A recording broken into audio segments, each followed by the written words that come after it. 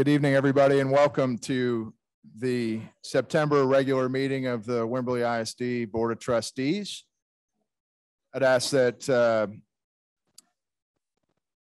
we be able to start the meeting. Looking around, we do in fact have a quorum of board members. We have one joining us via video conference, Will Connolly. This time I'd like to make sure Will's connected. Yes, Joe, can you hear me? Will, you out there? Yes, can you hear me? Joe, can you hear me? Hello? Hello? Hello?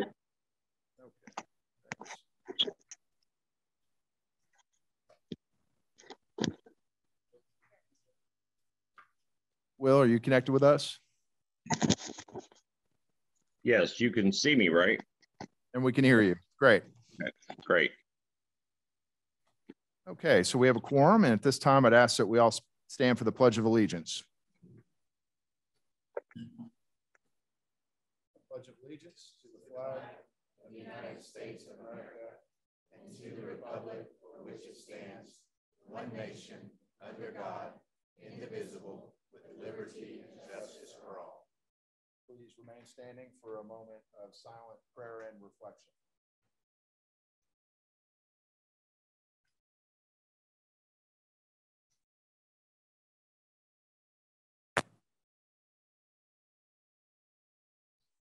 Please be seated. Okay, welcome everybody. At this time, I'd like to read our vision statement, which is empowering and inspiring all students to achieve their full potential.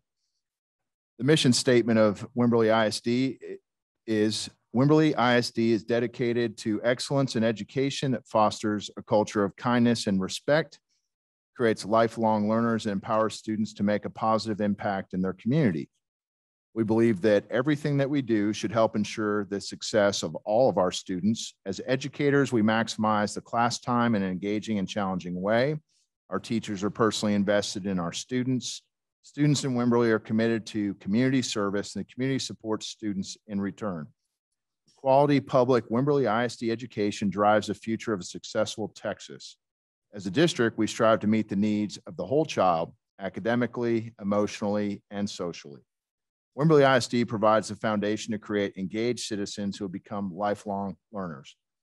All of our children, parents, faculty, and staff should be treated with kindness and respect. We are committed to excellence in all we do. The Wimberley ISD goals: achieve excellence in education, foster a culture of kindness and respect, create lifelong learners, make a positive community impact. At this time, I'd like to ask Mr. York here to recognize Tracy Phillips, who is with us tonight.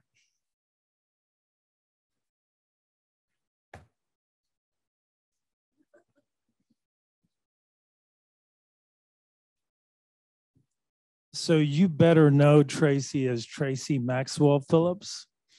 And so I cannot say enough about what we've been through. I mean, you know, but she was elected in on January 27th, 2015, and she resigned on June 30th, 2021, because she got married. That's a good excuse to resign a school board, probably. You think? You moved. That's right. That's right. Anyway, I've got 2 pages of things that I can say about Tracy, and she told me to highlight them. So she served as board vice president for 3 years, Hayes County Appraisal Board, very difficult role, for 4.5 years. She had 6 years of budget and tax approval, 6 years campus improvement plans, 6 years district calendar, financial audits, student handbook, code of conduct, extension of administrative contracts, WHS and Danforth course books, my evaluation, team building, and participated in strategic planning and policy updates from 102 to 116, which is very important. One of the things that Tracy did do that has not been acknowledged over the course of several years is that in 2008, 2009, we were faced with literally district insolvency because of the situation that we were in.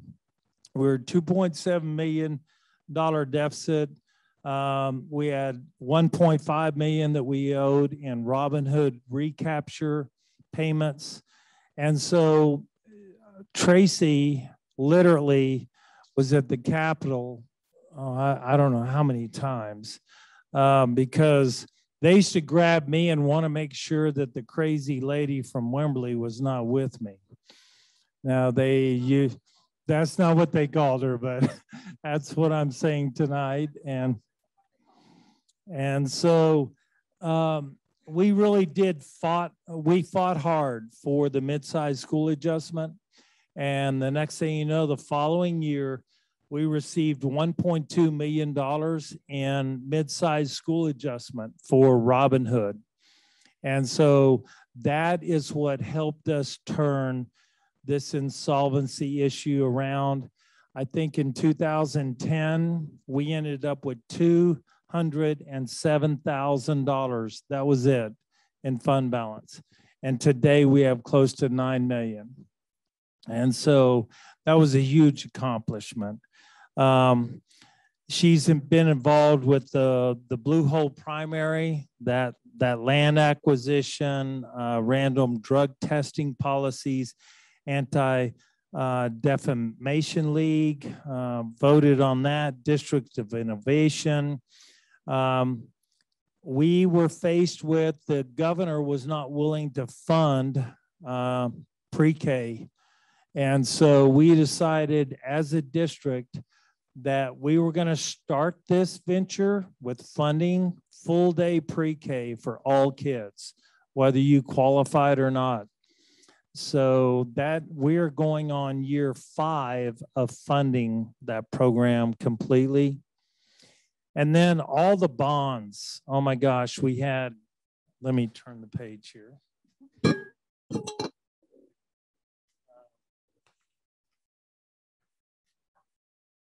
We had 4 bond elections, and it was for $100+ million of bonds. And so someone asked me, do we have a before and after picture, a 2007 photo of the district versus 2020, 2021? I don't know that we do.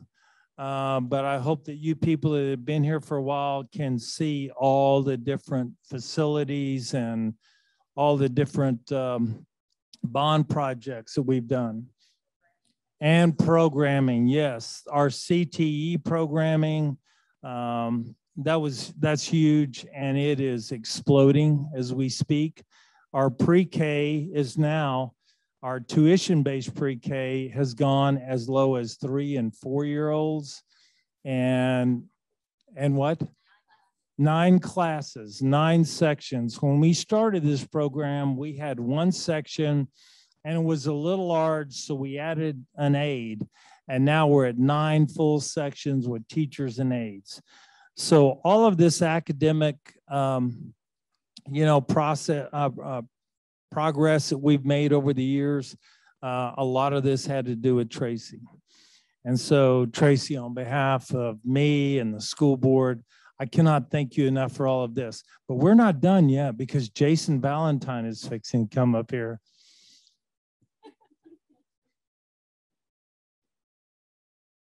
All right, no disrespect, Mr. York, but you went through a lot of the boring stuff, if you will. I want to talk about some of the fun stuff. And mainly speaking to the impact that she had on the high school campus itself, with the Spirit of Texas bike ride for a band fundraiser, instrumental in the construction of the field house and the band concession stand and making sure that those students were uniformed. Academic Booster Club, Teachers Luncheons, Scholarship Committee started the program Generation, paved the way for first generation college students. Would take those students with her to TSTC in Waco and help get them started with some post-high school endeavors, which is awesome. Senior Outreach was an offshoot of the senior program in which they would get out and be involved in the community, and worked a lot with Miss Van Hoosier and Miss Maxwell Phillips. Let's see, volleyball concessions, Tex Fest, Team Mom, project graduations by the many. 2015 flood, the Bridges Gym coordinator that turned Bridges Gym into basically what looked like a warehouse for Walmart at one point in time or another. The baccalaureate liaison to help the students out of senior outreach organize baccalaureate for our senior class each year. And the last thing that I had on this list was the college fair organizer. She's the one that brought the college fair to the high school. It continues, and that's all part of the legacy that Tracy had brought to the high school. And the high school just wanted to provide you with something, a token of appreciation. Okay. Whichever order you want it, Mr. York. Right. So, first, on behalf of the entire school board and the entire district, oh my gosh, I got to read this. With sincere appreciation for your dedication, your dedicated service to the children of Wimberley, as a member of the Wimberley Independent School District Board of Trustees, February 2015, June 2021. Congratulations. We cannot thank you enough. And here is your nameplate. And so now Jason has probably something that you would prefer anyway.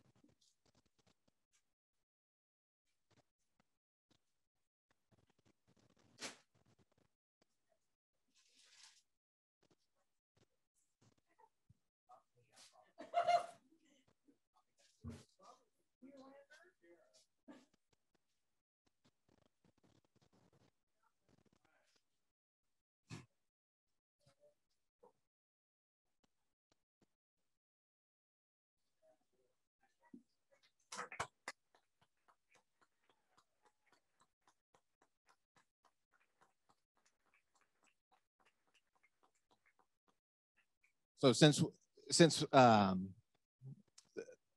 leaving Wimberley Texans, we're not going to be able to take the Wimberley Texans out of you, though, and we wanted those boots to go along with you and your new adventures. And I know that you're not saying goodbye; you're just saying talk to you later, and we'll go from there. But thank you for everything that you've done for us.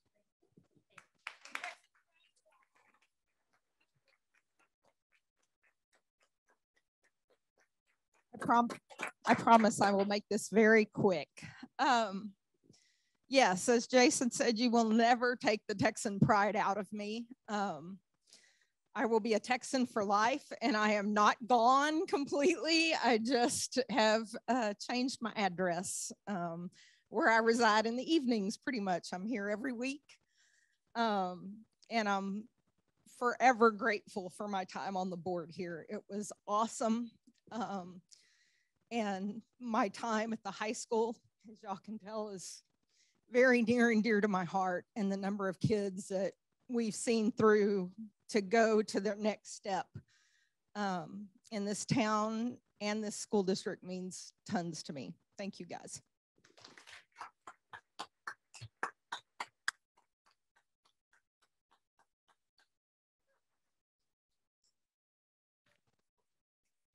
Thank you, Tracy.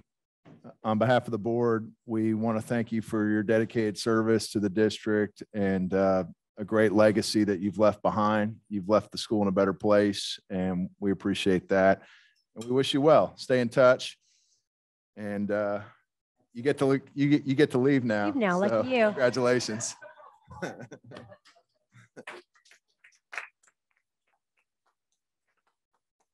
Okay, well, that's a real positive way to start off the evening.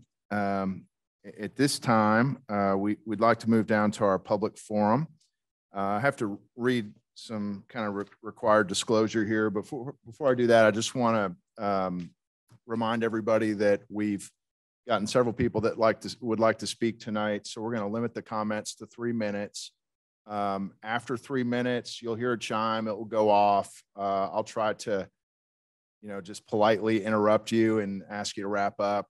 Please don't take offense. We do this just to kind of keep the meeting moving. And we do have a lot of school business we have to accomplish tonight as well. So we welcome everybody up to make their comment. And then after 3 minutes, we just ask that you wrap things up. With that said, let me read this. I will remind the audience of the Board of Trustees public comment rules. Persons who wish to present public comment must sign in prior to the meeting start on the day of the meeting and list his or her name of the group that he or she represents, and the agenda item. Each speaker's submitted comments will be allotted 3 minutes for presentation to the board, with 6 minutes granted to a person with a translator. A group of 5 persons or more shall appoint 1 speaker who will be allowed 3 minutes for public comments. The same rules will be observed for public comments on non-agenda items, with the following exceptions. Public comments on non-agenda items will only be scheduled for regular meetings of the board, and the total time that will be allowed on non-public comments will be 30 minutes. Please keep your comments or criticisms civil and courteous. Please also avoid using profanity and refrain from making personal attacks on others. Except for the speaker's student, no other student's name or identity should be discussed. If you have a concern that you would like heard and resolved, please present your concern through the district's grievance policies.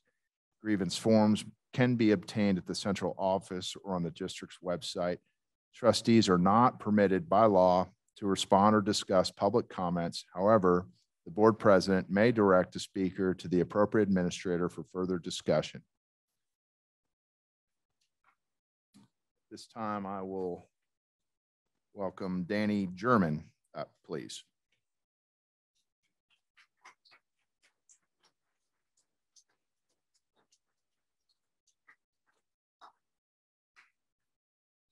My daughter was supposed to go first. Oh, well. My name is Danny German, and like many of you, I've been adversely affected by COVID and continue to endure a lingering COVID issue.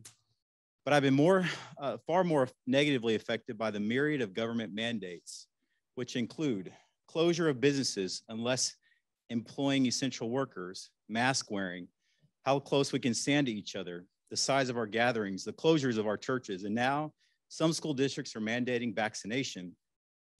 These mandates come with so many unintended consequences that take a far greater toll than the disease itself, including a massive economic depression leading to millions of layoffs and tens of thousands of business closures. Government funding the unemployment of tens of millions, thus incentivizing too many to stay unemployed, leading to 70% of all business operating with a staff shortage. And now, as a small business owner, I've been mandated to force our employees to get the vaccine. And what if they say no? I have to fire them. And what if they're essential workers? A year ago, they were necessary to keeping social order, but now are they expendable? So I fire them because I've been threatened with a hefty fine. Then what? I open myself up to a wrongful termination lawsuit while the former employee is able to easily collect unemployment, and I'm stuck with a vacant position that is currently so difficult to fill. I'll tie this back to WISD. We all know the healthy revenue surplus the district has enjoyed because of spike in enrollment. We know the positive effect this has on teachers' pay and the acquisition of future assets that help maintain the quality of education. That's the Wimberley way. That's why my family moved here. The enrollment increase is the result of a migration of many families willing to uproot their lives and search for government institutions that allow them to make choices that are best for their families and not be weighed down under the heavy hand of Big Brother, who is intent on mandates and force because, quote, their patience is running thin. They've moved here because they see the wisdom and the fortitude this board has shown, and they put faith in this board to uphold those wise decisions, which allow their family to make decisions that are best for their health needs. Board, I ask you not to reverse course and decide to re-implement a mask mandate, or heaven forbid, mandate student vaccination. If this happened, the goodwill your decisions have engendered would result in yet another unintended consequence, the mass exodus of so many students. Besides, what does the majority really want? Take a look around any school, most maskless. Or do a quick 360 at a Friday night football game, 80 to 90% maskless. The choice should remain with each family, or else sad consequences will follow, because we're tired of being beaten into submission with mandate upon mandate, and we will no longer tolerate the beating. Thank you.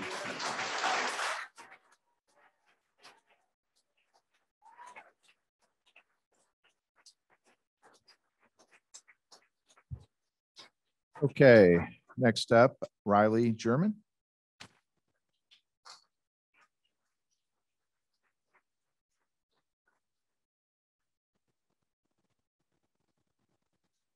As a junior at Wimberley High School, I want to walk you through my day at school. If I'm just going off of what I see, I would say when I first get there, there's probably about 20 people wearing a mask properly. Then when we go to lunch, where not a single person social distances or wear a mask. By the end of the day, I would say about half of those kids originally wearing a mask now have it on their chin. Then even the kids that wear it all day take it off for athletics. Today we had 54 people in the weight room at one time, where you're sweating and breathing heavily on each other. And if you've been in there, it's pretty small. Now let's say after this you have a game. Well, now you're on a bus where you usually sit 2 to a seat. No one wears a mask on a bus, and if they are, I haven't seen it. I'm not trying to get more restrictions. I want the restrictions to stop. I understand that COVID is real and some people are getting sick from it. I got COVID last year when everyone was forced to mask up, but I didn't even know I had it until I lost my taste and smell. However, I have been hospitalized before with pneumonia and from a common cold, and had to do breathing treatments for years. It was miserable, but there are risks for everything we do in life. However, we have never masked up or mandated vaccines for a common cold or flu. We are taught in school to use our brains and to think for ourselves. So if all day you say wearing a mask will help us, but then we go to activities and no one wears it, how is it helping? We see these inconsistencies everywhere, in our government and in our everyday life. For example, why in a restaurant am I only contagious when getting to my seat, but when I sit down, I'm not contagious anymore? Now pep rallies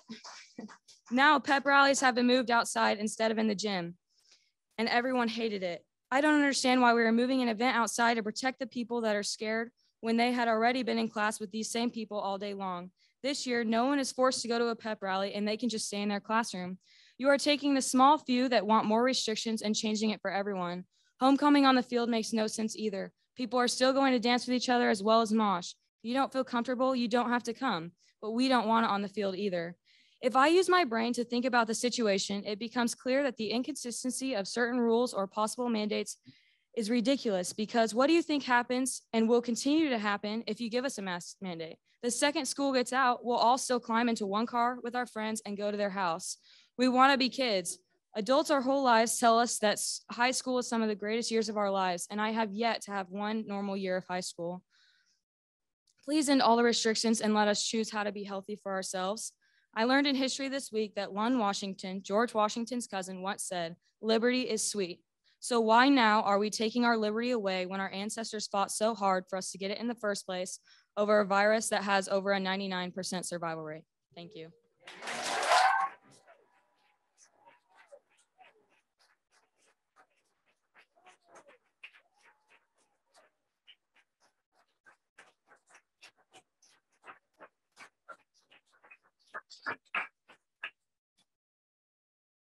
Next up, Tucker Furlow.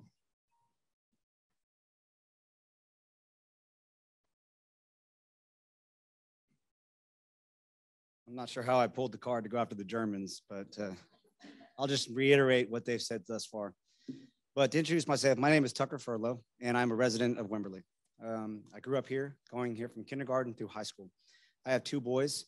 They are 11 and 8, and they are also in the school district here. I want to start by thanking all of you. Y'all are facing some pretty difficult times, clearly, on both sides. So I want to lift you all up and say that, and encourage y'all. Say, keep going. You're making bold decisions in the face of adversity, and we see it, and we appreciate it.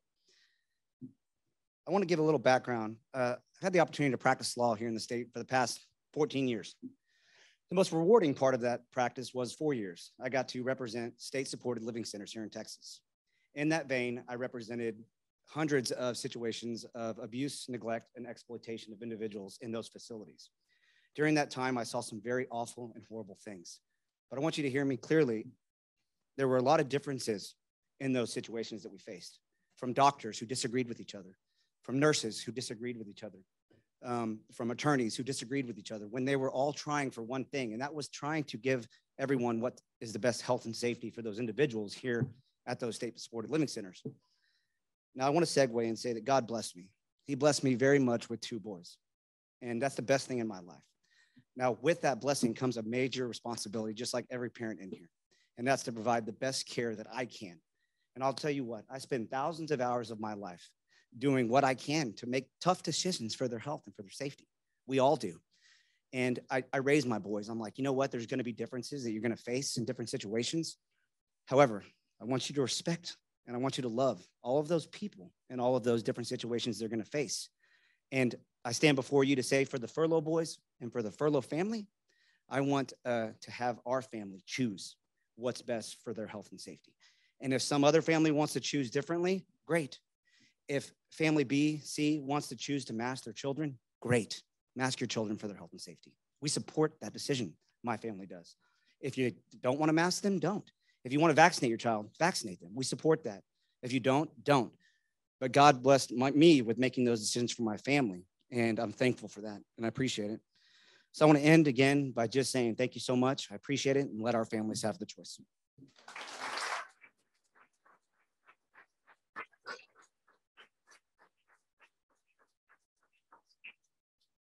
Next up, we have Sarah Guerrero.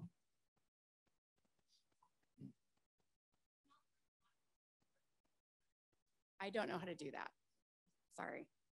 I can talk loud though. I'm Sarah Guerrero. I have 4 daughters in the district, and I just want to say thank you all for your service. I know this is really hard, and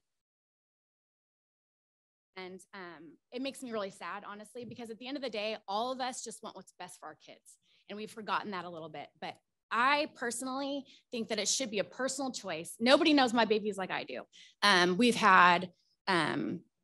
We have a child that's suffering from severe anxiety, and we're finally starting to see the other side of that.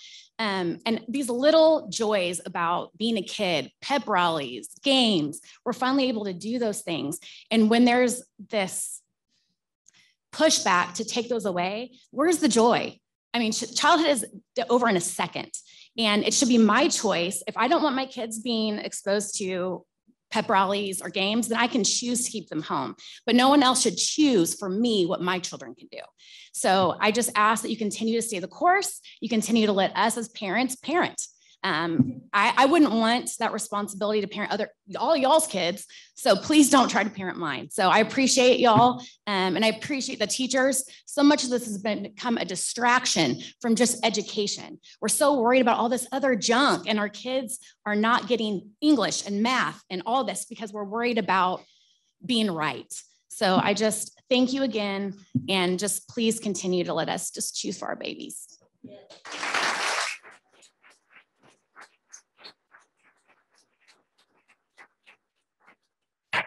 Next up, Ty Ford. Good afternoon, everyone. I'm Ty Ford. I'm here representing my family of 4. We've got 2 young boys, age 10 and 6, here in the Wimberley community. We moved in summer of 2019 after we found what we thought was something extremely special that existed here in Texas. As native Texans, my wife and I have grown up in a number of communities and spent some time in a number of areas in the state. But we knew we wanted to be here. We wanted to raise our family here, but quickly found ourselves having to fight battles on a different front very quickly. Constitutional rights of ours were being impacted by decisions that were being made for a variety of reasons. Completely understand the fact that we were faced with some challenges that no one had ever navigated, but we quickly saw the need to get involved. And we got involved and continue to be involved with regards to what we choose to support. And that what we choose to support is the right to choose what's best for our children, and parents' choice to continue to do and make decisions on what we feel is in their best interest, as we do with every other parent or guardian in the room with kids in the school district. Unfortunately, this political battlefield has seemed to have taken root here in the education system.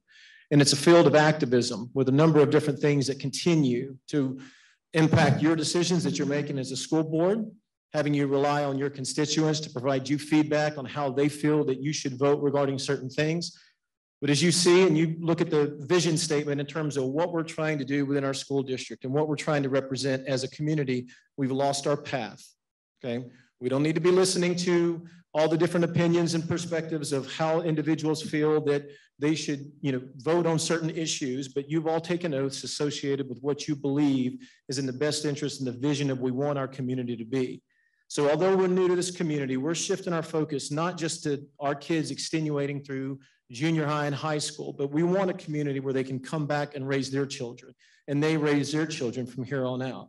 But if we don't unite as a community and we don't see ourselves as being truly Wimberley strong, this is not the community that is going to foster that type of environment, not but for my kids or for any other one's children. And that should be what we're focused on as a community. So I thank you guys certainly for what you're having to do day in and day out, the challenges that you're having to navigate on behalf of my family and other families, and certainly wish you the best and know that we'll continue to support you to allow us to make the decisions what's right for our families. Thank you.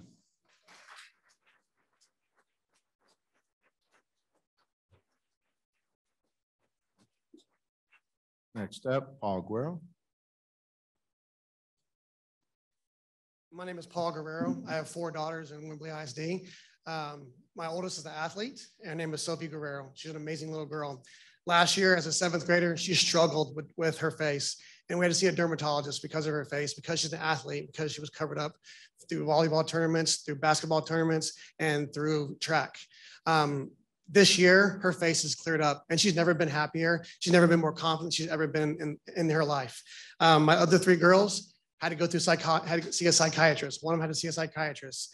And she's never been happier than she is right now, because she's able to live her life happy, live her life with her friends, and live some semi-normal life. So I don't envy the position you guys have been put into, but I appreciate you making these decisions for our kids. And I understand you're doing what's best, what you feel is best for our kids, but I appreciate you allowing me to make medical decisions for my children. So thank you so much for what you do. And I appreciate everything you've done for us. Thank you so much.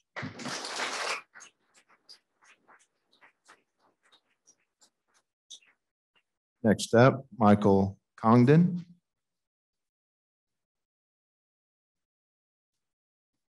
Good evening. My name is Michael Congdon, and I have a 7th grader who just transferred into Danforth from a private school. I'm here to ask the board just to implement a mask mandate for 2 months. My approach to handling major risks and critical issues like this pandemic is to gather and analyze as much relevant data as possible.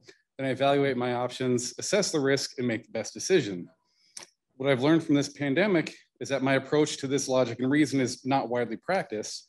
So I'm not here today to report on statistics and research and science, as this seems to have proven futile in persuading our community at large. Though I'm a little disappointed in my community in this regard, I still believe we are all firmly dedicated to protecting our fellow Americans from all these threats, foreign and domestic. So I'm here to ask for your help. Please help me protect my child and my family. My family is here to do the same for you. We're here to protect your child from predators and other dangers.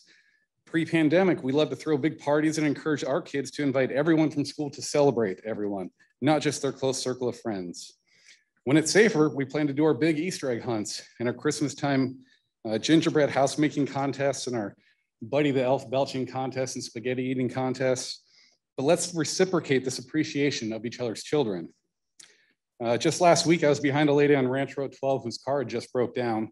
I pulled over to help and saw she seemed pretty distressed. Apparently she had 2 elementary school students waiting for her at a bus stop and another child waiting by the Dollar General out in our Texas heat. So we hightailed it to my place, got a bigger van, scurried over and picked up all her kids.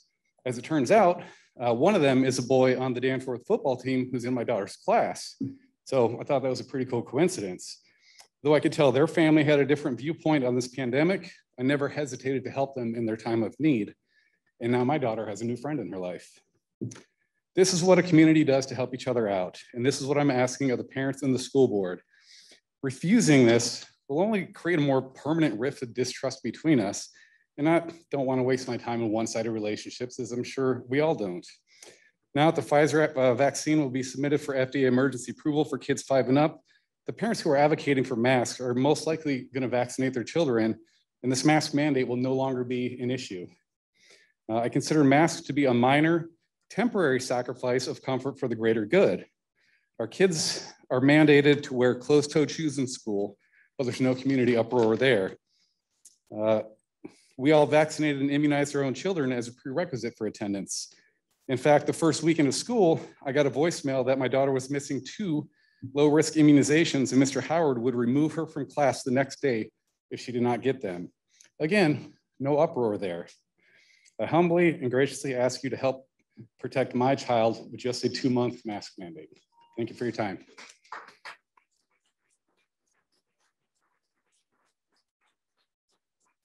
Next up, Jeff Harper.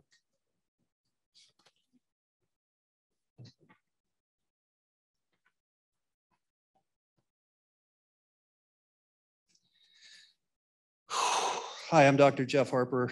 I have been in this community for 10 years. I have had 2 children pass through the school district, have one currently, it's a senior. And I am 30 hours from having 3 degrees. And when I tell you that I research, believe me when I say I'm thorough, okay? I have researched the mask mandates, the vaccines, till I'm blue in the face. And masks are fomites. So if you don't want to know what a fomite is, look it up. Okay, so you have a petri dish on your child's face. People cannot stop touching them, and it is ridiculous to mandate it. And I appreciate the fact that you guys have stuck with our freedoms and allowed us to do that, to let us choose what we do with our family. I cannot believe that I'm hearing people say that they're going to vaccinate their children. That is ludicrous. And I've lost 8 patients to this vaccine. I've never lost a single patient before to any vaccine until this one came around. 8 patients in 8 months. So I'm shaking right now because I'm angry and I'm hurt because I have lost 8 people that I dearly care about from a direct correlation to the shot. If you look on the VAERS website, the CDC website, there are 15,000 deaths that are already associated with this vaccine. So educate yourself. Harvard did a study over the VAERS system and showed that only less than 1% even know about it. Anybody here know about the VAERS? Very few, right? Only 1%. So they use a multiplier of 5. So that tells us that there are 75,000 people who have lost their lives to this vaccine. And I personally get emails every single day and see another child with myocarditis die. And it breaks my heart. And I cannot stand to hear people who are so uneducated say that they're going to do this to their children and say that it's okay and say that it's our lifeline, because it isn't. It's actually killing us. And you need to realize that there are tons of references out there. Ivermectin, no matter what the news sells to you, is a lifesaver. I have personally seen it over and over again. If you don't have the money to get ivermectin, you can contact myfreedoctor.com. And that is a resource you can give to your friends and your family so that you can get that medicine sooner than later is better. You can also look at Peter McCullough. He is a well-renowned doctor in Texas, board-certified cardiologist, has authored 700 studies. He has been part of 24 different vaccine approvals. And he says to never take this vaccine. And I agree with him. And never give it to your children. If you've given it to your children, pray to God. And I don't want to scare you guys, but you need to be scared because this is serious and people are being injured. So AmericaOutloud.com. Excuse me, sir, I think we've reached 3 minutes. Okay, thank you. AmericaOutloud.com, FLCC.org. Look it up and thank you.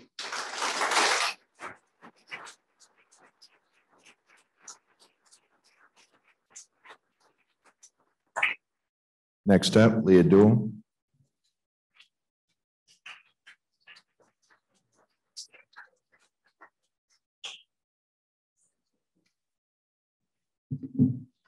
I just want to say y'all have a really tough job.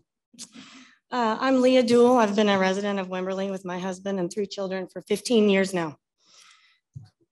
I come here today for just a couple of things. First, I want to say thank you for your continued support of the freedom to choose whether or not we believe our children should wear a mask in school. On behalf of many of the parents in the district, a lot of them here in the room, I'm requesting for that freedom to remain. Going forward, I think we can all see, thank you, Dr. Harper, for bringing factual information about the vaccine. I think we can all see where we're headed in America. I think we can all see where we're headed with our children and the things that are going to be placed perhaps in the school board's hands to make a decision on.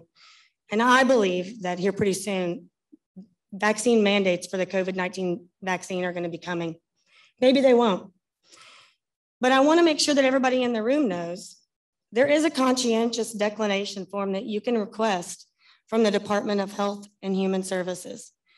And you can list on there what vaccines you want your children to have and what vaccines you don't want them to have. And it's your choice. And you can go get it notarized and you can hand deliver it and they don't have to have it. My children don't have all the vaccines that are on the list because I made the conscientious decision with my husband that there were some we didn't think were appropriate. And so I just want to make sure everybody knows that you have the right to do that. It's very important. So going forward, in the event that this vaccine is mandated in public schools, I request, with the support of a lot of people in this room and not in this room, that you would give us the freedom to choose whether or not we want to vaccinate our kid in order to participate in public schools that we all pay taxes for. In addition, I have another question for you guys about rule following. And I just want to ask, when we all set rules at our own houses for our children, do we expect for them to follow the rules we set? I think it's a resounding yes. And so if they don't make sense, I hope my children are old enough now that we've trained them to question us if we give them a rule that doesn't make sense. And so I want to ask, to make sure I get the right words here. We have set a rule for our Wimberley Texan logo to remain the way that it is. And I'm just curious, if we aren't following the rule and the precedent that we've set, how do we send our children to school to follow rules that are set that perhaps they don't agree with? Can they question them? Can they just blatantly not follow them? I'm just asking. That's all I have. You guys have a hard job. I appreciate your time. And I thank you for the conversations that we've all had in group settings and here at the school board meeting. Thank you.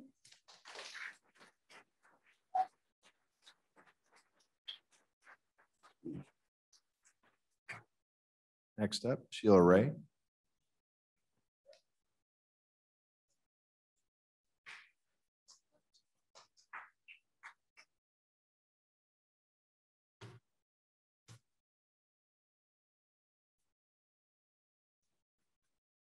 My name is Sheila Ray. I've lived in Hayes County for 35 years, and I've had 3 children go through your public school, and I homeschooled for 19 years.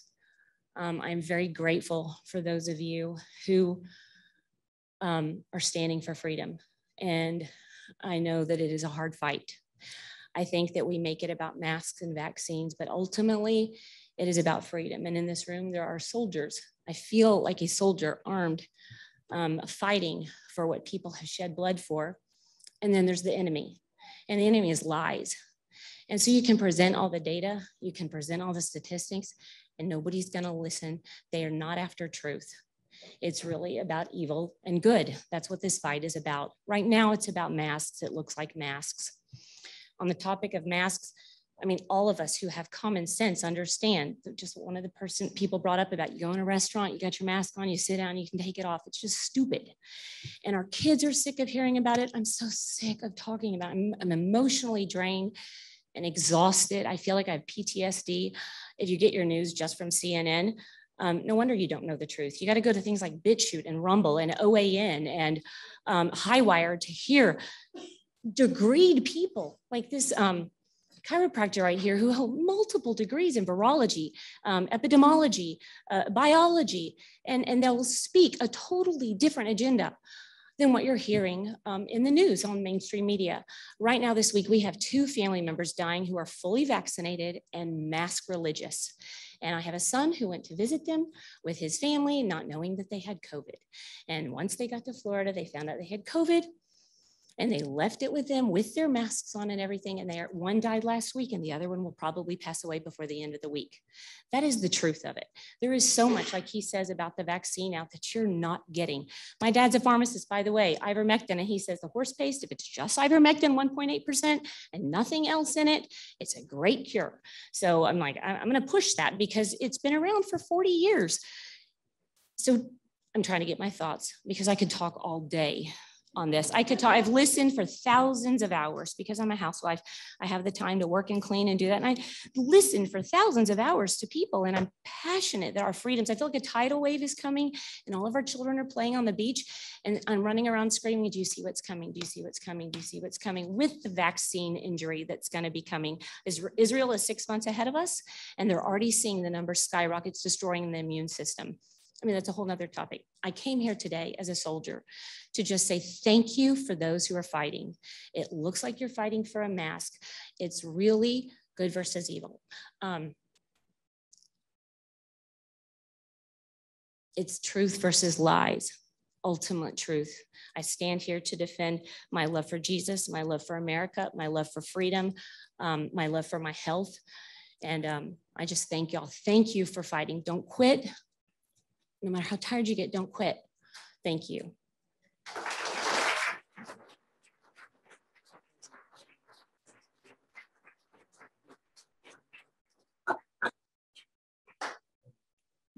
Hey, Alan or Dee. So the audience is having a very tough time hearing. So if you would please remove the mic from the stand when you speak and speak closer. And then if we can turn it up, I think that would be a good thing.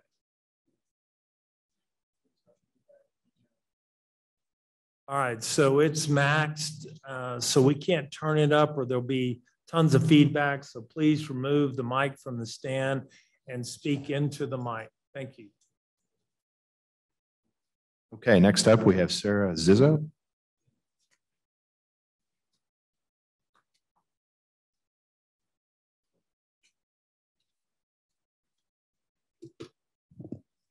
Hi, my name is Sarah Zizzo, and I have 3 children in the district. I understand that the goal of the school is to educate. I cannot begin to imagine the stress of being a teacher or staff during the current state. Last year, we did a great job of mitigating spread of COVID. We've seen double and oftentimes triple the numbers that we've seen last year. We've seen classrooms at other schools completely closed down. When kids miss school, they miss learning and opportunities. How many of you have held the hand of a person that died from COVID-19? Or seen the one sole visitor in the cafeteria sobbing with no support? I have. Last week, my kid came home. He'd been in school for about a month. 13 out of 22 kids were present in his class. 7 COVID notifications from one class. I've asked my children to mask as much as possible. He says he's about an 8 of a 10. He cried himself to sleep 3 nights last week. Mama, the girl that sits next to me has COVID. Mama, the girl across from me has COVID. She doesn't wear a mask. What if I get sick? Will you or daddy go with me? Can both of you go? No, son, only one. Mama, what if I go to the hospital? Who will be there? What if I die? Will I be alone? As a nurse for 19 years, I resent the comment about being uneducated. I have 19 years of nursing experience, 13 of those in pediatrics. I have my master's degree in nursing. However, I know this is not a one-size-fits-all approach. I would love to see masks come highly recommended. I would love to see dances and activities continue to take place outdoors. My middle schooler attended a pep rally that was outside. She totally enjoyed it. There were 0 complaints. The common ground amongst all of us is that we love our kids. We want our kids in school, learning with their peers, and being with the staff that is trained to educate those kids. Please consider highly recommending masks so that we can continue to keep our children and staff safely in school. Thank you again.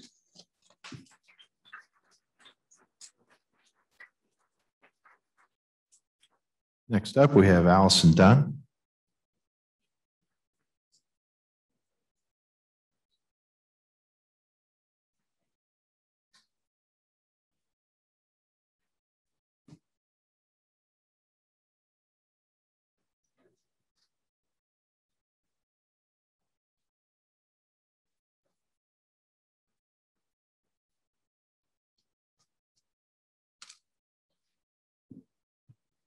A couple of years ago, y'all spent over $100,000 to clean up Lori's logo mess. And then when it comes time to enforce it, y'all, each one of you voted not to enforce it. And lo and behold, here we are today. Father God, we invite you in this place and plead with you to show up in a mighty way. May your light outshine the darkness in this room and in this district. My prayer for each of you and all of you is this. May you care more about what God thinks of you than what your fellow board members think about you. May your responsibility to love and protect the children in this district and the schools in this district outweigh your political ambition. May your hunger for righteousness be stronger than your complacency and desire to keep the peace. May Jesus' love shine brightly in your home and in your heart. May you know in a very real way how wide, how tall, how very deep the love of Jesus is. May you find your voice and use it for the glory of God in everything you do. Amen.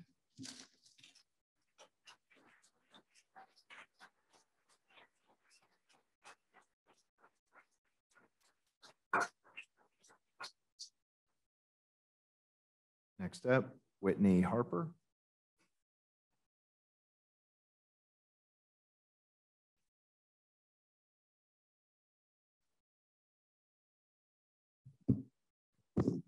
Howdy.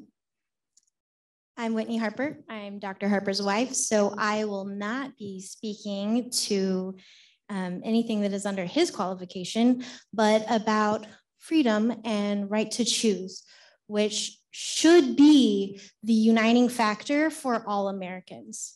We are here for our freedoms and for our ability to make decisions for our children, for our families, and for our bodies.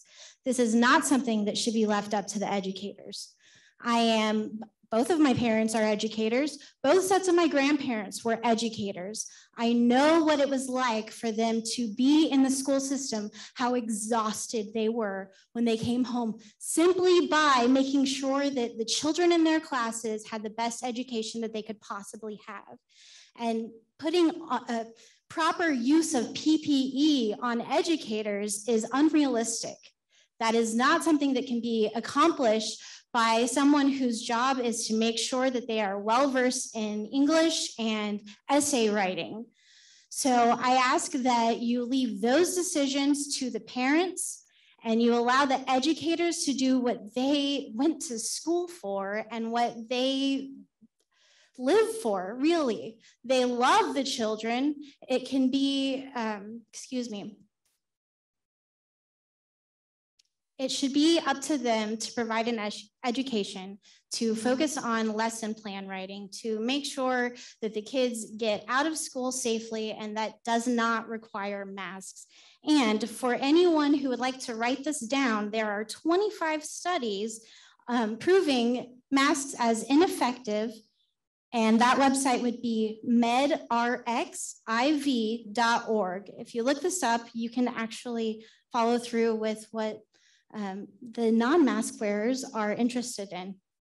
And I hope that you are all interested in what they're interested in as well.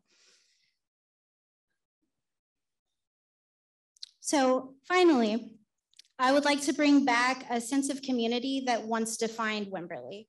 And that is focusing on freedom and voluntary action. So everyone came together voluntarily to support one another, and we can depend on this community to continue to do so. Thank you.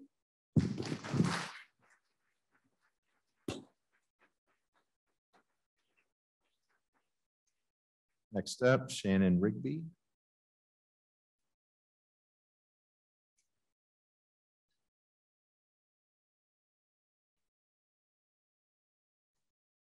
On September 10th, I was part of a group of concerned parents and community members who met with Mr. York, Mr. Brugman, and Mrs. Howard to discuss a list of requests that we organized and submitted to the WISD COVID Task Force. Sending our children back to school has been bittersweet. On one hand, we are so excited to have the doors open and our children learning in the classrooms alongside their friends where they belong. On the other hand, we were dismayed to see that most of the COVID safety protocols that were enacted last year had completely gone away. With the rise of the Delta strain wreaking havoc on our country and with our youngest community members still unable to be vaccinated, we felt like we were sending our children into certain disaster. As predicted, the case numbers in our schools have skyrocketed. We are thankful to Superintendent York for taking our concerns seriously and working with us to find small ways the schools can better protect our children. We look forward to the new COVID health and safety protocol changes being released. We are thankful to Mr. Brugman for his awesome work on the COVID dashboard. And we're thankful that this process has been one of respectful dialogue and the knowledge that we are all on the same side. We want our children to be in school, to be safe, and to have access to the quality education that Wimberley is known for. This is a conversation that must continue. Even today, members of our group have informed us that they have withdrawn their children from WISD. They are concerned that changes are not happening quickly enough. Many of those who have withdrawn are students in the special education program who desperately need the resources that being in school daily allows. I hope that we can work together to find ways that allow these students to return to school to get the safe public education that the law guarantees them. I know that everyone on this board cares about the health and safety of the children and families in this district. We have different ideas of what that means and what it looks like in this unique era. I added this when I got here because I've been in Wimberley for over 30 years and I see so many faces here tonight who have been a beautiful part of my life. I see the woman who led my Bible study that I was a part of during my first miscarriage, and her love and shared wisdom was a godsend to me. I see a woman with whom I was able to share my breast milk when her baby was in need. I see a woman whose sweet daughter was in my reading group when I volunteered in her 3rd grade class. I see a woman who introduced me to Saturday Night Live and Paul Simon in high school. We are all connected. I hope that we can continue to have conversations guided by respect and compassion that allow us to demonstrate the true spirit of this community. Thank you for the work you do, and thank you for allowing me to speak.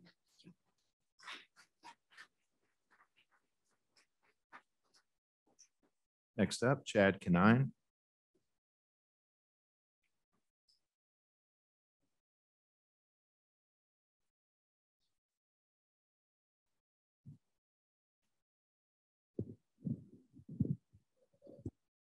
Going last, I thought was a blessing, but everyone said everything I did, so I'll make an audible here. First, I just wanted to say thanks to Dwayne and Ken. They headed the COVID protocol, got the shack together along with the COVID task force team, and also some parents like myself. We all sat in here, and I just wanted to give you some insight of what came away from that. I mean, as we all see, there's definitely a difference between the two groups, but coming in, there was an equal number of both parties. We split up into a few groups. We had the opportunity to actually share our thoughts, write them up on pieces of paper, really discuss it. And everyone sort of let their guard down, at least it seemed to me, and really just share their true feelings about it and actually talk. And it made me go back to like junior high. I'm like, we're literally acting like we're in junior high again, but it worked. We all sat there. We all had good conversations. We respected one another.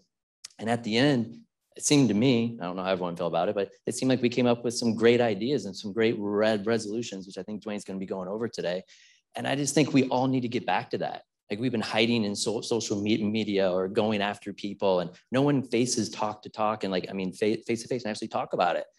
But the one, I think, sad thing about that coming after it is I just moved here 4 months ago. No one knows me. No one has my email. All of a sudden, boom, I started getting emails.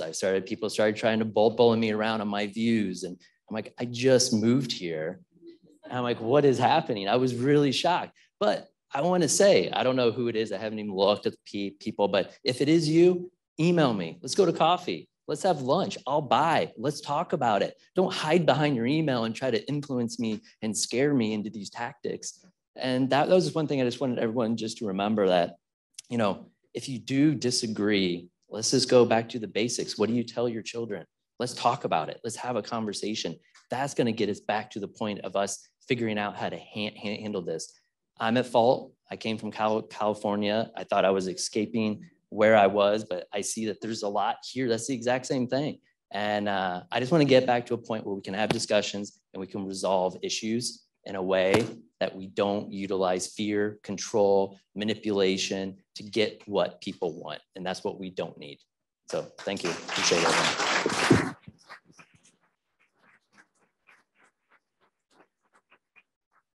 Next up, Ivy Beck.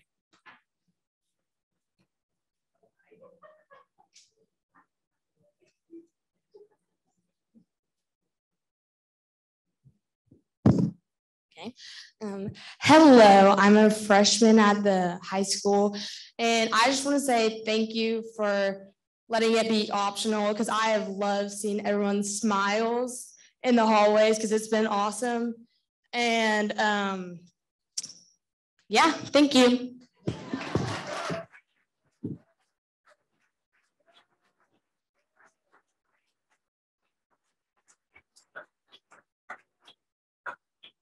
The award for the shortest comment of the evening, which we all appreciate. Next up, Lindsay Derringer.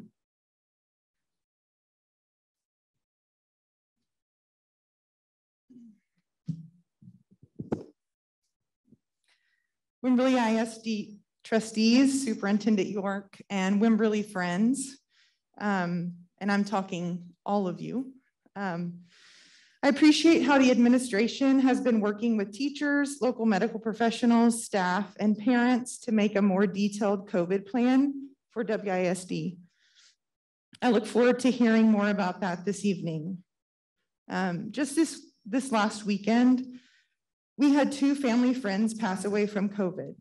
One was unable to get into the hospital in time, and the other fought for several weeks before losing the battle to the disease. These were not children. I know a big part of the argument against having children mask and get vaccinated is that it doesn't affect them severely. However, even if our children are not hospitalized or dying, they are likely to spread the virus to family members and community members that are being hospitalized and dying. This is bigger than WISD. This is about Wimberley and Hayes County, even into other counties. We don't have a hospital here in town. So when people get sick here, they have to commute to other towns and counties to get care. That's exactly what happened to our family friend. There was not room in the ICU for him, and he was unable to get the care he needed. Our decisions affect others. A word that summarizes my point is selfless. Don't we all strive to be selfless? Selfless in our marriages, with our children, and in our friendships? Where is the disconnect when it comes to selflessness and COVID? It's not about doing what's best for just your family. It's about doing what is best for our entire Wimberley family. I may vote differently than you. I may attend a different church. I may support a different organization. But let me tell you about the ways that we may be the same. I'm a mom. I'm a friend. I believe in God. I enjoy our beautiful town. I shop in the same stores. I have kids on the same sports teams as you guys do. And I love my kids just like you do. Those are just a few. I am not the enemy, and neither are you. If we ever want to repair our community from this ridiculous divide that continues to grow, we have to be selfless. We have to be open to differing opinions and listen to professionals and not call each other enemy or ridiculous or laugh. I leave you with this quote from Dr. Martin Luther King Jr. Every man must decide whether he will walk in the light of creative altruism or in the darkness of destructive selfishness. Thank you, board and administration, for your time and service.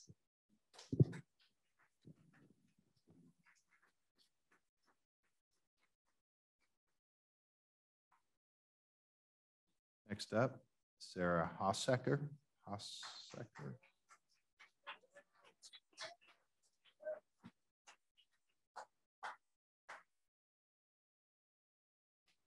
I pronounce her name correctly?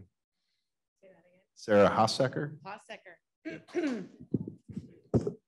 So look around.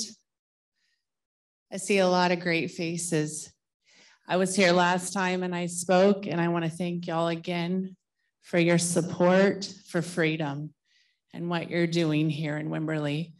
My family is a military family. We have moved all around the United States and overseas. And when we finished that, we came to Wimberley. We have 5 children. They are aged 19 to 2. I have one at the high school, one at the junior high, one at Blue Hole, and one that will be at Blue Hole next year. So a lot of you have said everything that I could say. I have my football players here. Where's our cheerleaders and our volleyball players? These kids need their freedom just like we do.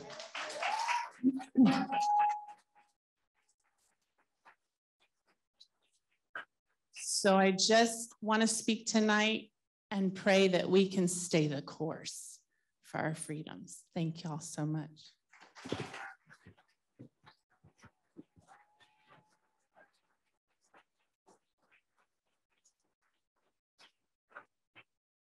Next up, Mindy Weber.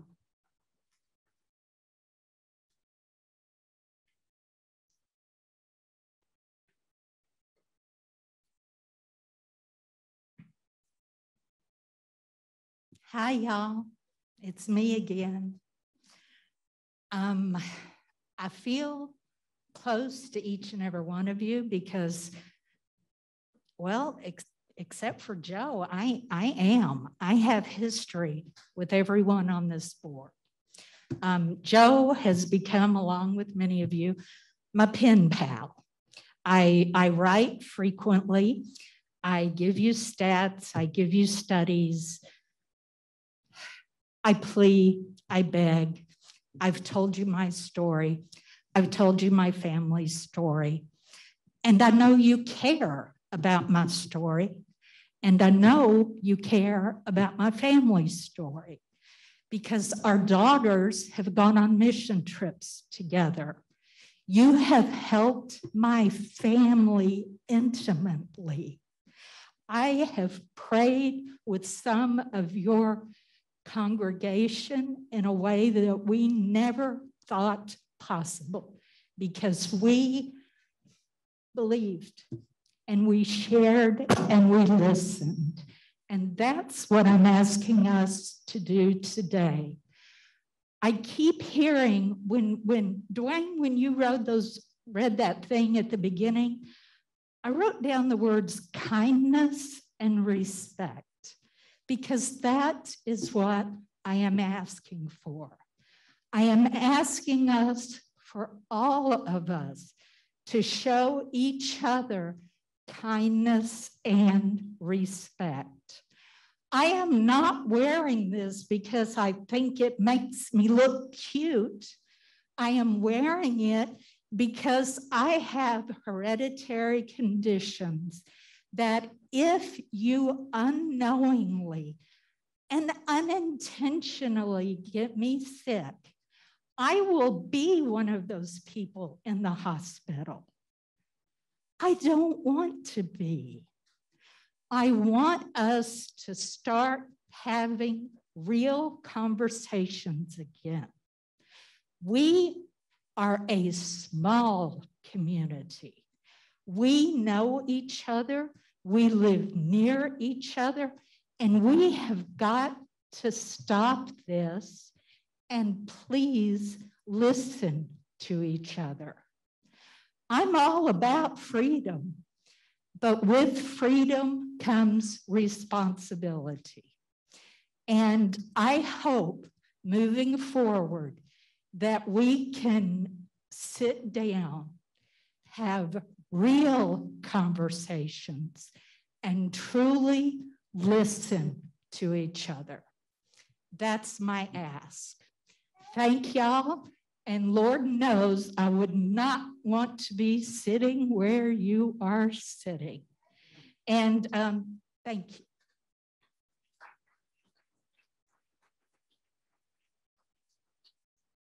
Next up, Janelle Hedrick.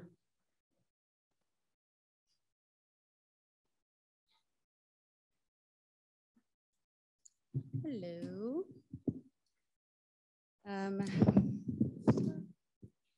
My son has been lucky enough to be a student of WISD for the past 3 years. We are so grateful to the educators that work tirelessly to help our children learn and grow. Unfortunately, this year we were met with a difficult decision. We had to look at what WISD was doing to help prevent the spread of a rapidly spreading and mutating virus before we decided to enroll our son in school. Our son is not the typical student. Our son has autism. He receives occupational therapy and speech therapy that is allotted by the state through this public school system. His IEP consists of development in social settings and peer interaction. Sorry. The routine and social dynamics he receives from just being in a classroom has helped him thrive for the entirety of his enrollment. Sorry. Our son also has an autoimmune disease. We had to make a choice that was a lose-lose for us. I'm sorry. Looking at this year's COVID prevention honestly made our choice. We couldn't risk his health. Unfortunately, isolation from peers has resulted in regression, the development of tics and anxiety. I don't expect WISD to enforce hazmat suits. I'm not asking you to put bubble wrap on every kid. But he deserves to receive his state-approved therapies and his WISD collaborated IEP, which also, while also being kept as healthy as possible. If it is all about the kids, then that means my kid too. Children with disabilities and health risks deserve visibility. They matter. My son matters. This is a difficult issue to navigate. I know you all do the best you can to make decisions that benefit all the students. I really hope that my son can benefit from the decisions you make. Thank you.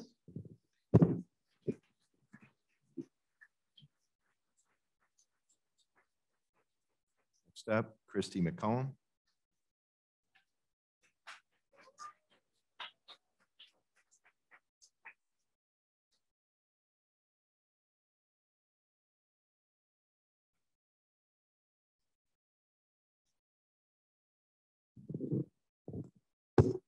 I can talk to kids all day, but adults terrifies me. So I'm a science teacher, but no means an expert on COVID, but I do feel like an expert at children. I'm a mother of 4. I've been teaching over 20 years. I've taught first grade all the way to math in a boys' youth prison. I taught in Houston through hurricanes, and I was teaching first grade when 9/11 happened, but nothing affected kids like last year. Missing out on social interaction, and all of the things that get kids excited about school. I felt strongly about this for a year, but I was scared. I saw administrators and school board members who love children called murderers. I've seen my friends' businesses trashed because they spoke against masks. I was scared being a teacher, my job would be affected. I thought I was the only one that wanted concerts and football games and hugs and all the things I missed. I felt like I had to sneak into the library to support the kids who pushed against masks. Then the day the mandate was lifted, all the teachers around me who had been shaming those kids took their masks off. That was terrible. But you know what? We weren't alone. We were just scared to speak up. When this year started, I didn't know what to expect. Would I be the only one not in a mask? Would parents not want their kids in my class because I don't wear one? What I found was for a year, I thought I was the minority, but we're not. I teach 120 kids, 16 wear a mask, 2 below their chin, 6 under their nose. So 8 out of 120 that merit properly, including 2 of those children whose parents write the letters about masks and canceling pep rallies. Kids don't care. They don't care what each other does. They respect each other. If only we could do the same. At football games and volleyball and church, the numbers are lower. I care about kids, but I care about their mental health. The atmosphere in the school in my classroom is so different. Virtual schooling was not good for anyone, including myself. I'm also tired of the hypocrisy. Some of these very parents writing the letters I see in indoor spaces with no mask. I've seen staged photos where everyone is wearing a mask and a candid photo taken seconds later where no one is wearing a mask. That makes me sick to my stomach. We're doing this to these kids. I'm devastated for those who have experienced loss to COVID, but I'm devastated for those who have experienced loss due to depression and suicide from isolation and lack of social activity. These kids need dances and pep rallies and football games and all the things that make school and puberty easier to handle. I saw the devastation of my cheerleaders when their pep rally was moved. Their skit was canceled and their dance and their tumbling that they had worked on couldn't happen. Then they're all crammed at lunch and at volleyball and football unmasked, and it's lunacy. I'm for hand washing for all, masks for those who want them, but we need the activities back to normal and back to normal in person. For masks and vaccines need to be left to the students and their parents. Thank you for all you do.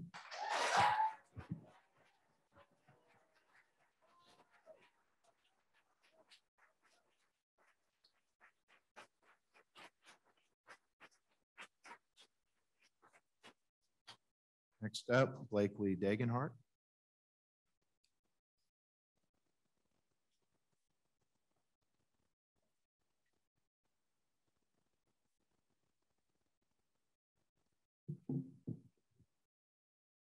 My name is Blakely Dagenhart, and I'm here on behalf of the Wimberley Junior High cheerleaders and the Wimberley High School cheerleaders.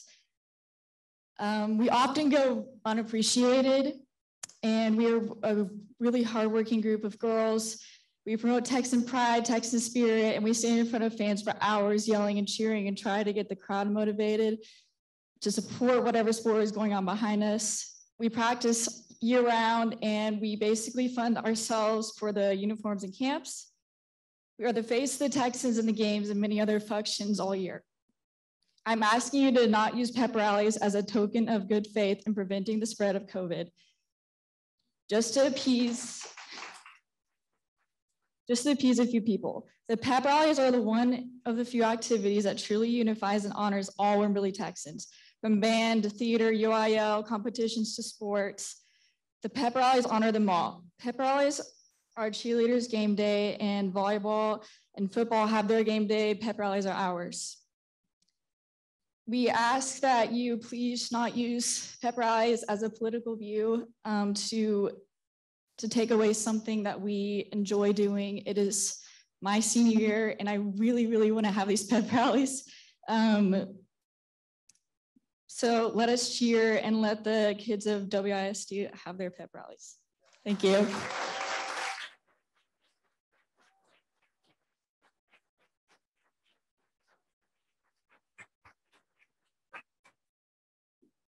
Okay, folks, once again, thank you all for your comments. We are not able to formally respond, but we definitely appreciate them, and we've heard them. At this time, I ask that we take a 10-minute break, and then we'll reconvene our meeting. Okay, welcome back, everybody. We're going to reconvene. We're going to move down to item number 4 on our agenda, which is our consent agenda.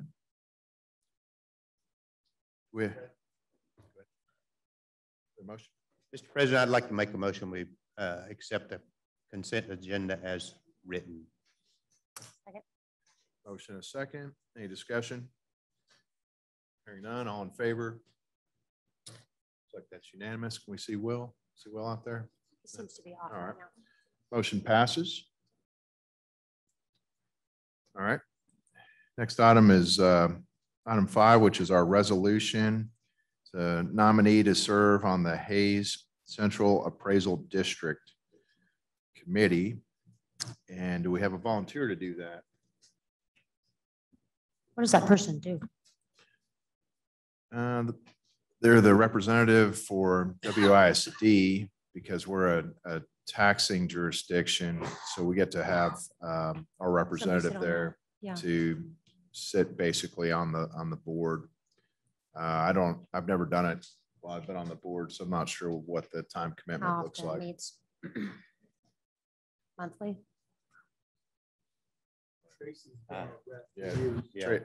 Will, you want to serve?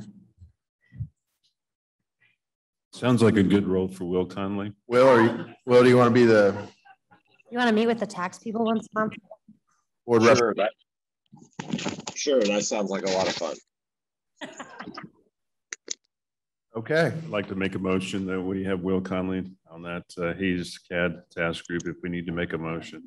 So we have a resolution, and if Will's willing to do it, I think the board can sign that resolution. Dottie in here? Oh, we have D. We just have D tonight. We don't realize have that. Dottie. Thank you, Will, for your service. Thought you were going to get out of stuff Do we and need staying an home. actual motion on this, or? I'll take it. Okay. All right. Well, in case we've got a motion, do we have a second? I'll second. Ken, all in favor, raise your right. Congratulations, Will, and thank you. All right. Yeah, thanks, guys. That's what you get for not coming to the meeting in person. All right. Moving to item number 6, which is our reports. First one is our health and safety report. And we have our SRO report. It's in our package. And the second one is the WISD health and safety update. I'm going to turn this over to Mr. York. So we formed a committee between the SHAC, the School Health Advisory Committee, and the COVID Task Force team. And we've come to a consensus on what we're calling the COVID-19 student protocol. There were some changes made because of confusion with the parent notification of what is called a cluster, 3 or more in a classroom. And so I want the public to know that I spent a little bit of time with Eric Snyder, the Health County epidemiologist. And I simply asked him, I said, so if we have a cluster in a classroom, how do we keep kids in class? And how do we keep school moving forward? He said, you've got 2 options. Option number 1 is that you quarantine teacher and all children in that class to home, and then they would receive their assignments from home. The second option was to consider using masks for the teacher and the kids. And he's very aware that we're not a mask mandate district. And so he said, in your case, what he would recommend is that if we wanted to keep them in school, those parents who did not want to mask their kids were hoping no more than 3 to 5 days, but we couldn't guarantee that given the 10-day quarantine, that that would be an option for them. However, if a parent does decide that they do not want their kids in a mask, then they would have an unexcused absent at home, and then excused. Oh my gosh, I can't believe I said unexcused. Oh my gosh, retract, retract, retract. Excused. I'm going to say that again. Excused absence. And then their teachers would make sure that they get the work that they're missing. And so here's how we change this protocol. Oh, I can't even believe I said unexcused. So it's written here about the health department, and you're going to be shared this document once we've finalized it.